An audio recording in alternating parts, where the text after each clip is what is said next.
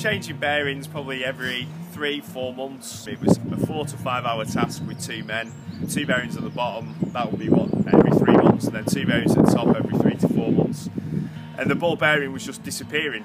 You know, the seals were going, it was shattering, you know, the casings were going, because there was a lot of up and down pressure. And I don't think it was a lot to do with the speed, but it was to do with the ingress of the sawdust, the vibration, and the top and bottom of it weren't heavy enough.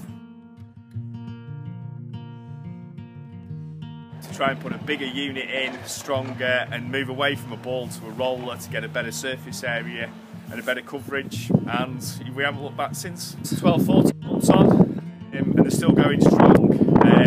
Not noticed any changes in them, still performing well, and long may it continue. Cost savings for that have got to be massive, because engineers are doing other jobs now on the weekend rather than that being an every 3 months ride.